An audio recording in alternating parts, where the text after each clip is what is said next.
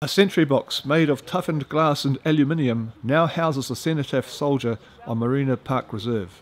The relocated sculpture and protective shell was unveiled by Mayor Meng Foon and Gisborne RSA President Ben Tahata on Thursday, 3rd of October. "Many of our men went overseas to fight, and many made the ultimate sacrifice," said Mr Foon. "We are in the middle of Turanganui, a Kiwa, and here stands our soldier." Salvation Army padre David McEwen led a prayer in which he asked for the soldier to be protected from the elements and vandalism. So I think it's important that everyone, as they're driving over the bridge, as they're walking through the grounds, they can all connect and remember the significance of what the war meant and the sacrifice that was made by those young men who went over and gave their lives for the freedom that we enjoy today. GDC Projects and Development Manager David Wilson acknowledged Monumental Masons owner Brian Shepherd for his work in cleaning the soldier.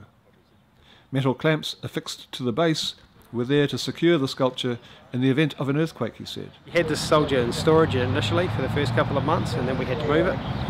We moved it to the wastewater treatment plant of all places, where we had enough space outside to clean it, which is why we've cleaned it. We moved it on the back of one of Curry Construction's trucks. We had a metal frame installed around the soldier so that we could pick it up with a hi-hat. We could lift it and move it safely and securely and make sure that nothing could happen to it if anything hit it or anything like that. Up close, the sculpture is literally larger than life.